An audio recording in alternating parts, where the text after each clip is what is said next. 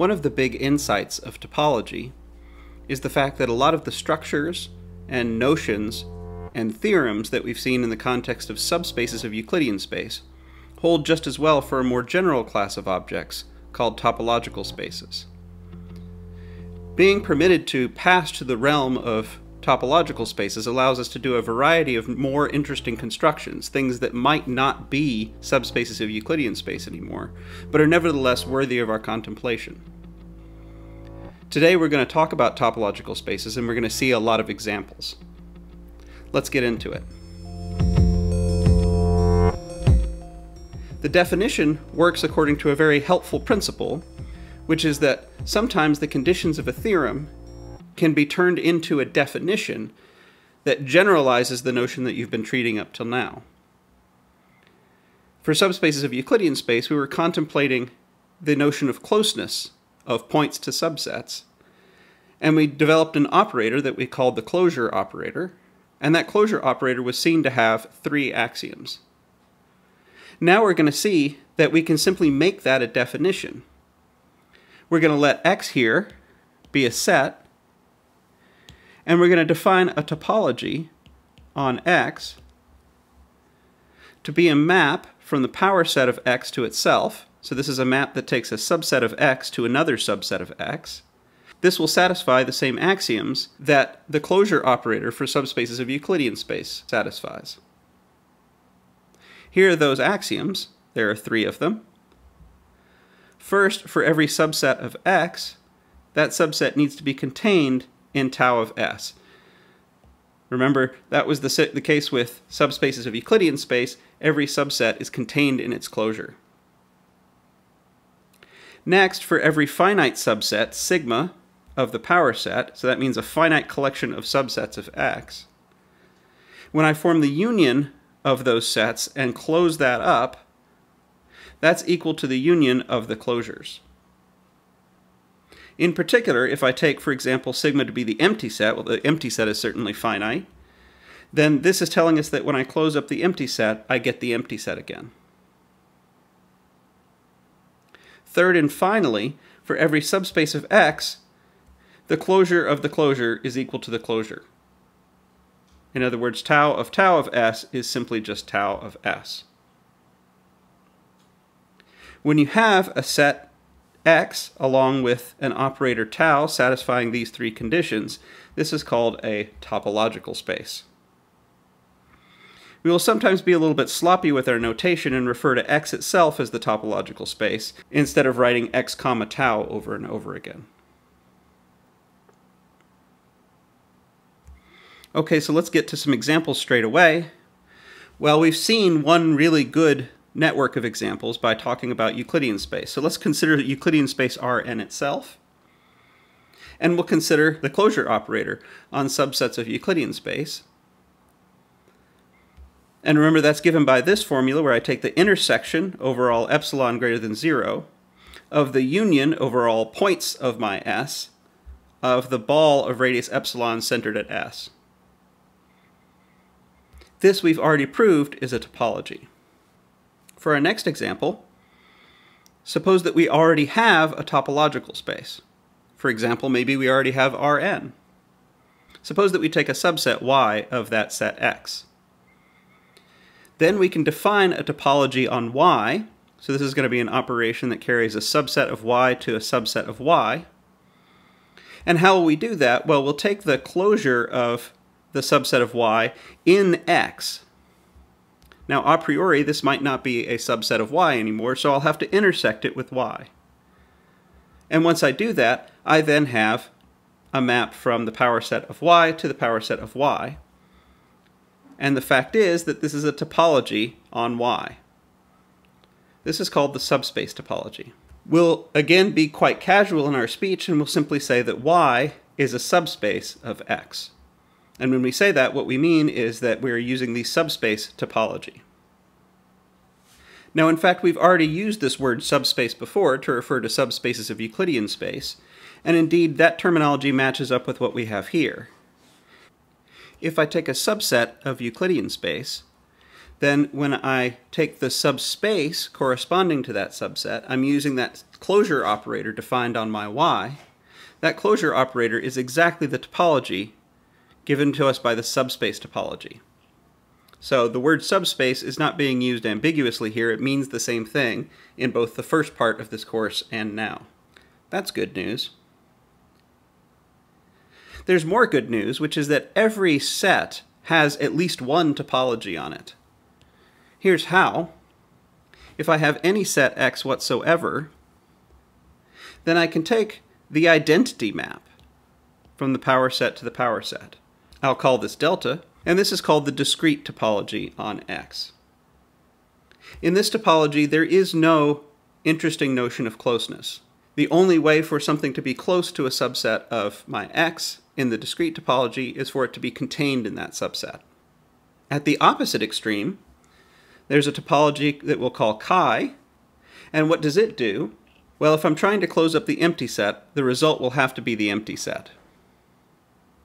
However, if I'm trying to take a subset of X that contains at least one point, then the closure will be everything. It will be all of X. Here, the notion of closeness is quite extreme.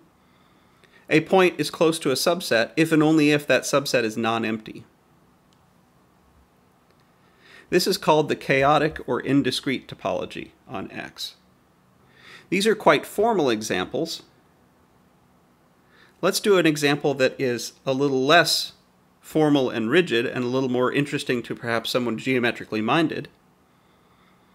Let's first define the set Rn plus as our old friend Euclidean space, along with a new element called infinity. And it really will have to be a new element. We're not going to assume that infinity is any element of Rn. So I'm going to take the union of these two things together.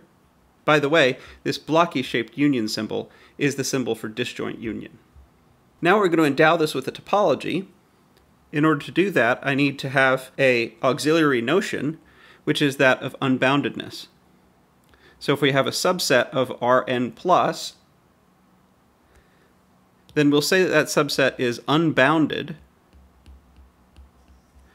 if either infinity is an element of S, so I have the new point in my S already, or for every real number capital N, there exists a point of S intersected with Rn whose distance from the origin is strictly greater than n. Now that we have that definition in hand, we can define a topology, tau plus, on Rn plus, by the following rule. First, if S is not unbounded, that is to say, if there exists an n real number such that every single point S of S is within n of the origin, then the closure of my S is simply going to be the closure as taken inside Rn. Nothing very exciting happens there. On the other hand, if S is unbounded, then I'll take the closure of the part of S that lives in Euclidean space, and I'll tack on to that infinity. So this topology extends the usual topology on Rn, but in the case of unbounded sets, it adds on a point to the closure. This operation is relatively interesting, the addition of this extra point. Let's see what it looks like in a couple of simple examples. Let's begin by thinking about the line R1, and I'm adding on this point at infinity. And how does that work? Well, it says that if I have a set like this, for example, that's unbounded in each direction, or even just in one direction, I don't need it to be unbounded in both directions. So if it's just unbounded in even just one direction, then this set is going to be close to infinity. So if you reflect on what happens here, you'll see that the line gets wrapped around like this, and it becomes close to this point at infinity. What am I saying? I'm saying that R plus, this is a picture of R plus, actually ends up to be homeomorphic to the circle S1.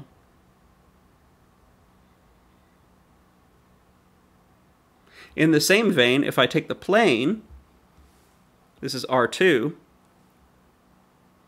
and I tack on this point at infinity, and I arrange it so that every subset that is unbounded, so if I'm allowed to go off to infinity in any direction here, then that subset will be close to my point at infinity. So in effect, this point at infinity gathers up the rest of R2 around it, and we have the sphere.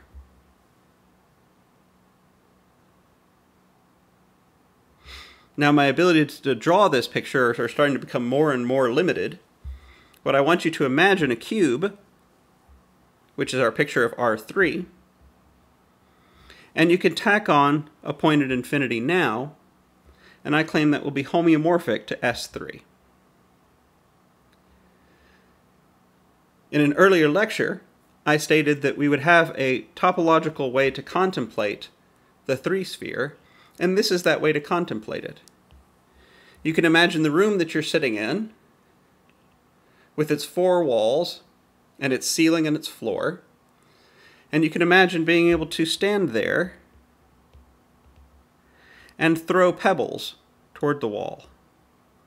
When you do, if you were living in S3, the pebbles would come back from the other direction and hit you in the head. Similarly, if you threw the pebble down, that pebble would come from the ceiling and hit you in the head. This is a general phenomenon.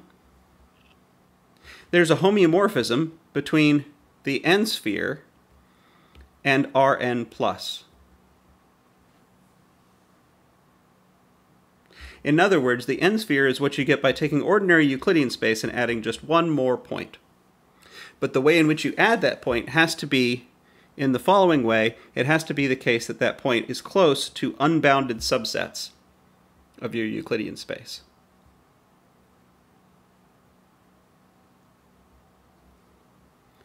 Good. More examples. Here's a particularly interesting example. Let's consider the set of lines, by which we mean lines through the origin, that is to say one-dimensional vector subspaces, of the plane R2. We're going to give this a topology, and how are we going to do it? Well, if I have such a line, then I can write down its slope. What do I mean by that? Well, I mean that if I happen to have a line spanned by a vector, x comma y, a non-zero vector x comma y, then I have two options. The slope might be y over x, that's if x is non-zero, or it might be the case that the line is vertical, i.e. x is 0, and so my slope is infinite. This is now defining for us a map, mu, from P1 to R+, which we just defined. Let's use this map to define a topology. We'll declare that for every subset S of P1, its closure is going to be the set of those lines whose slope is close to the image of S under the slope function inside R+, using the topology that we've just seen. It turns out that since tau plus is a topology on R+, this also defines a topology on this set of lines. And so we have a topological space, and that topological space is called the real projective space of dimension 1. This is also known as the real projective line. Notice that the way this space was created is really completely independent of its life inside any Euclidean space. We constructed this space as an abstract topological space. We can speak about open and closed subsets of general topological spaces.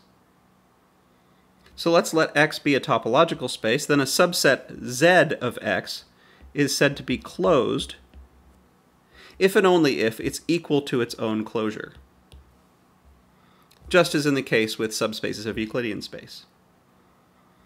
And just as with subspaces of Euclidean space, complementarily, a subset U is said to be open if and only if its complement is closed.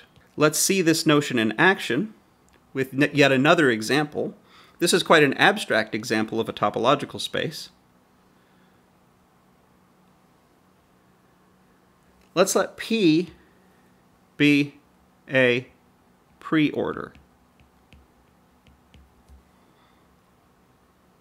That is, P here will be a set, and less than or equal will be some relation on that set,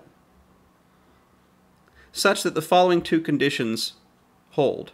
First, for every point of that set, x is less than or equal to x.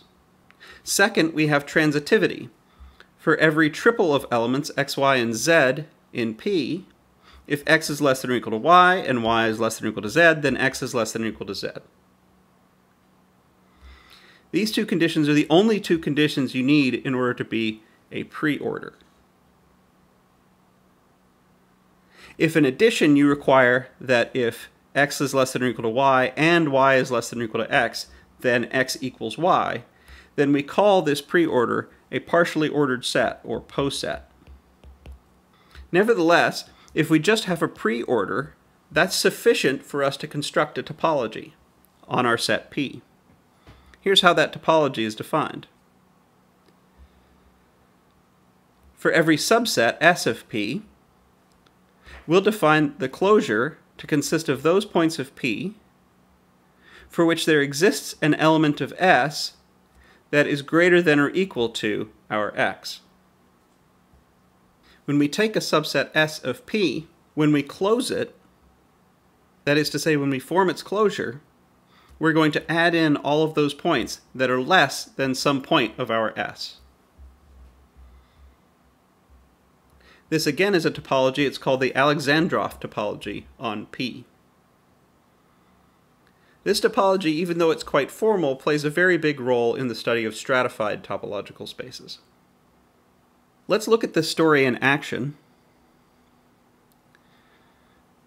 Let's consider the following pre-order. I'm just going to take the numbers 0 through n, and I'm going to order them in the usual way. So let's write down the closure of various subsets of brackets n. Suppose that I just begin here with just the element 0 by itself. What is its closure? Its closure is itself. It already is closed. The same is not true, however, if I try to take the closure of the number 1. If I try to take the closure of the number 1, it's no longer closed. Instead, I get 0 and 1 together. The closure of 2 includes 0 and 1. The closure of 3 includes 0, 1, and 2. And this trend continues.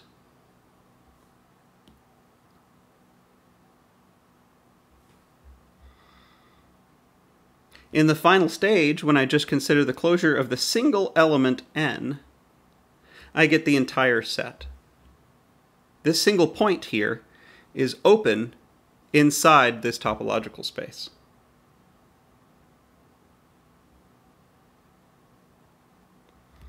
Here's another example. Let's consider a poset consisting of A, B, and C, where B is greater than or equal to each of A and C. So when I close up A, I just get A again. A is already closed. C is already closed as well. But when I close the singleton consisting of B, I end up with this whole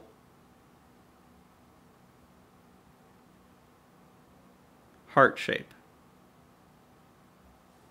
Here now is a fact.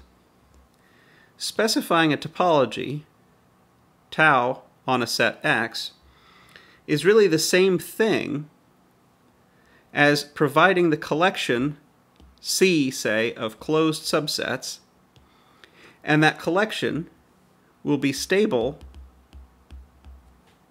under intersections and finite unions.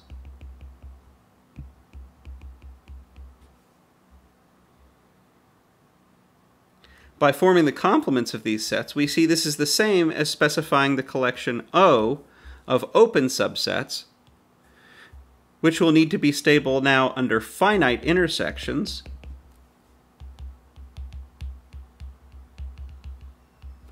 and all unions.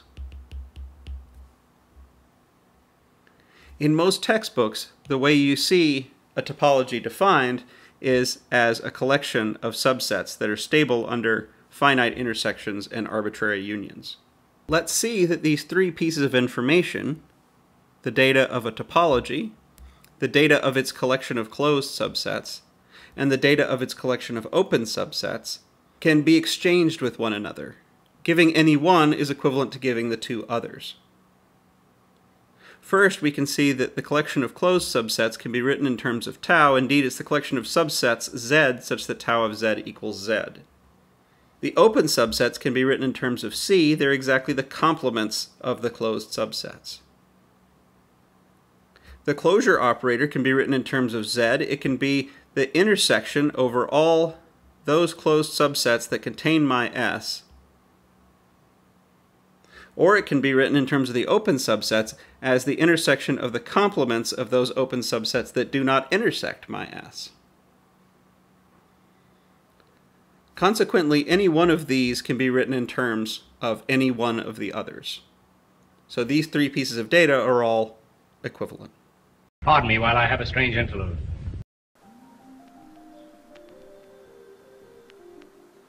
Now we should talk about continuity of maps between topological spaces.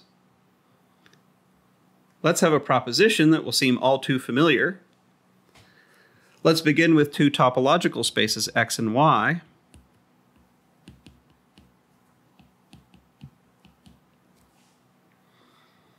Then the following are equivalent for a map F from X to Y.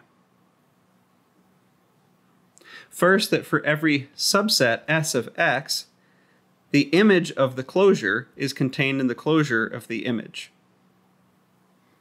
That is to say, if you have a point that is close to S and you push it into Y using F, then that point will have to be close to the image of S under F. Dually, for every subset of Y, T, the inverse image of the closure of T contains the closure of the inverse image of T. Notice that when we pass to the inverse image, the direction of the containment changed. Next is the old standby for every closed subset of Y, its inverse image in X is closed. And by forming complements, the inverse images of open sets are also open. Each of these is equivalent to the others. The proof is very much the same as in the case of subspaces of Euclidean space, but you'll notice that there's something different from the context of subspaces of Euclidean space, which is that I no longer have access to an epsilon delta characterization of continuity. If we have a map between two topological spaces, call it F, and if it satisfies any and therefore all of these conditions, then we will say that that map is continuous. Another notion, which is just the same as in the context of subspaces of Euclidean space, is the concept of homeomorphism. If F is a continuous bijection whose inverse is also continuous, in that case, we say that F is a homeomorphism.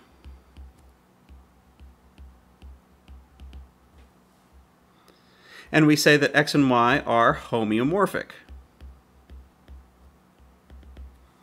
or equivalently topologically isomorphic.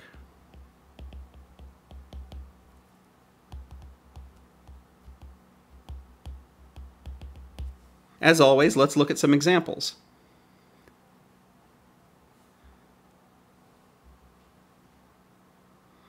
I always liked this example because I was told as a child that 1 over 0 isn't defined, and now I'm going to define it. So let's define a map F from R plus to R plus. Remember, this is our new topological space, which we obtained by taking R and adding a point at infinity. And secretly, this is actually just a circle. Here's the map that I want to write down. Well, as long as my X is a real number different from 0, then I'll simply take 1 over X. But if X is equal to 0, then I'm going to give 1 over x a new identity, I'm going to call it infinity. And of course, if I happen to take my infinity here, and I take 1 over infinity, I want to get 0. This is now perfectly well defined as a map from r plus to r plus, and I want to claim that this map is in fact continuous. This is the most natural extension of the function 1 over x to this new domain r plus. But how do we prove that such a function is continuous? Well, for this it's quite handy that in fact continuity is a local notion. That is to say, what you'd like to argue is that continuity is basically fine here, and that the only places where we really have to check by hand any continuity are at these two places here. And that's exactly what we're going to do. If you have two topological spaces, x and y, and you have a map between them and a point x of x, then we'll say that f is continuous at little x if and only if for every subset such that x is close to that subset, f of x must be close to the image f of s. This is continuity at a point, and now f here is going to be just continuous if and only if it's continuous at every single point. But now this little addition of the word at actually gives me a little bit of power. It allows me to break up my problem into something that I'm checking for each point. And if, as in this example, I already know something non-trivial about continuity at a lot of points, here I'm going to take all the points of my space except for these two, then I can cut out a big chunk of my problem and break it down to this problem of trying to understand continuity at these 2 points. Let's see that in action. So here's our map again.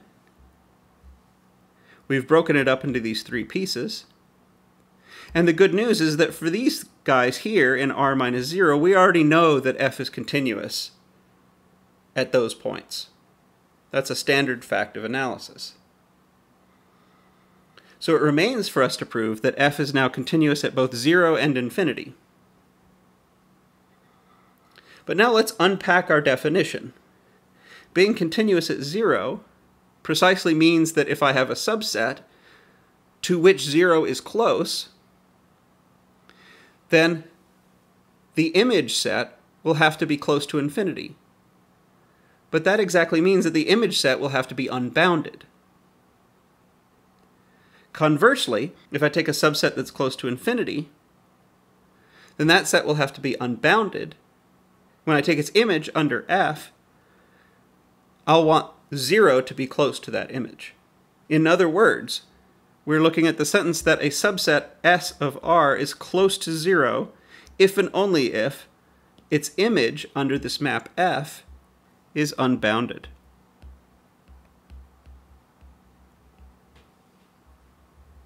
Now that, of course, is just true. If a subset is close to 0, then certainly f of that subset is going to be an unbounded set.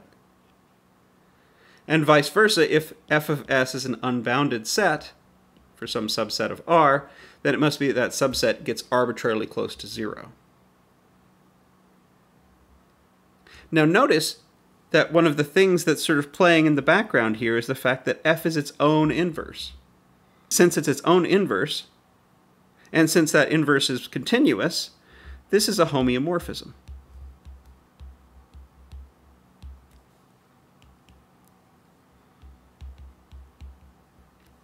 Good, so at long last we've defined 1 over 0, and it turned out to be infinity, just as we all wanted in grade school. Here's another continuous map. Let's look at the projective line again. That was P1R. The topology, remember, was defined by using this slope map. This is the map that carries a line to its slope, where I allow the slope of a vertical line to appear, and that just becomes infinity. We use this map to define the topology. We said that a point and a subset were close here if and only if Their images were close here. So that means that this map is actually continuous by definition.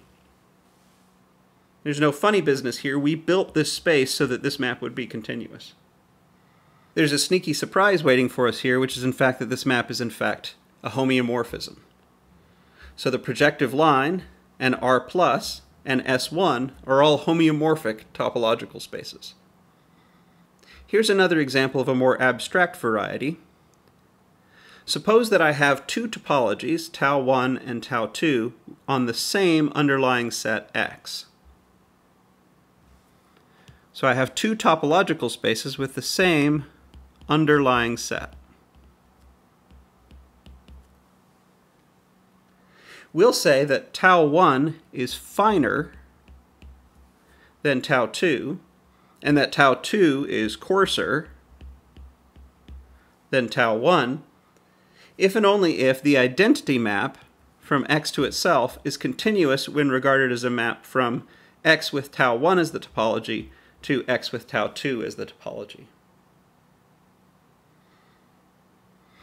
If we take any set whatsoever, X, and any topological space whatsoever,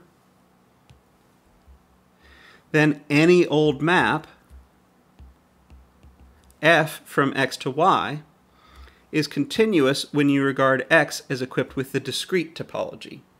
Remember, in the discrete topology, the notion of closeness is trivial. You can never be close to a subset unless you're inside that subset. So this map is automatically continuous when we consider X with its discrete topology. Dually, if we consider X with the chaotic or indiscrete topology, chi, then every map from Y to X will be continuous.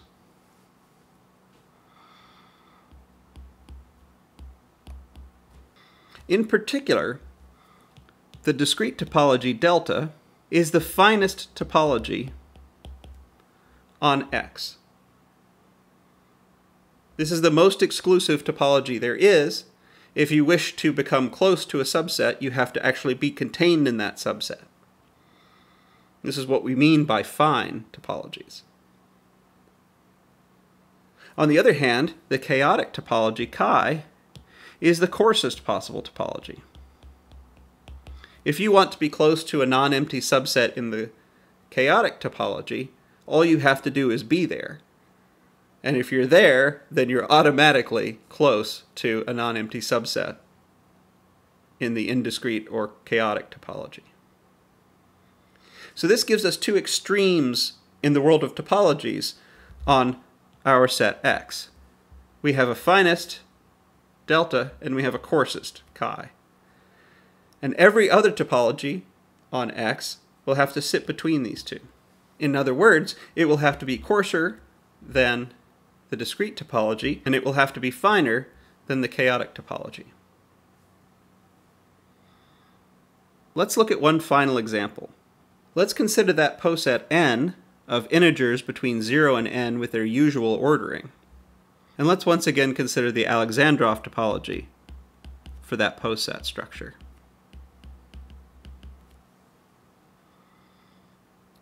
If I write down a continuous map from a random topological space into my n, what have I done? Well, at the very least, what I've done is I've specified a collection of closed subsets. What are those closed subsets? Well, if I take the first k plus 1 elements of my poset n, that will be a closed subset in the Alexandrov topology. Therefore, when I take its inverse image, I get a closed subset of my X. I get one of these closed subsets for each k in my n. So I get Z0, and I get Z1, and Z1 contains Z0, because after all, 0, 1 contains 0. Similarly, Z2 contains Z1, and so I end up with this sequence of closed subsets, and the last of these closed subsets is the inverse image of all of brackets n, Zn, and so that must be X. Since this map is continuous, all of these subsets are closed. And in fact, this map determines and is determined by this sequence of subsets.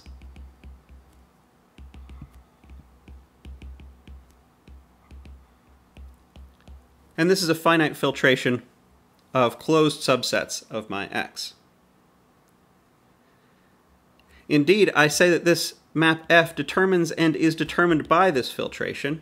If I have the map F, then I can certainly construct the filtration. We've already seen that. But if I have the filtration, then I can construct the map F, and the map is defined as follows.